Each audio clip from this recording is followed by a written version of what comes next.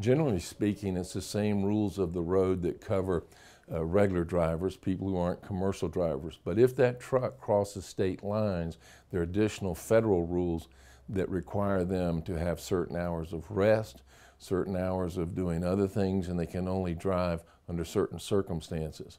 So they're held liable two ways. One, the traffic statutes of the state where the collision occurs, and two, if they're a carrier, what we call interstate, going across state lines, then they're held responsible under the Federal Commercial Trade Carrier Act.